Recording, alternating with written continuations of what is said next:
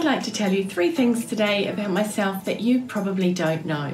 Firstly, I love to walk. I get up every weekday morning and walk down to my local beach, Red Beach. What a way to start the day. It really grounds me and gets my day off to a good beginning. Secondly, I love going away in our caravan. We often just go somewhere local like Snells Beach. However, my favourite place is my dad's in the Coromandel. We park out next to the river and it's a really magical spot. And thirdly, we have a gorgeous little dog called Rosie. Rosie's a fox terrier.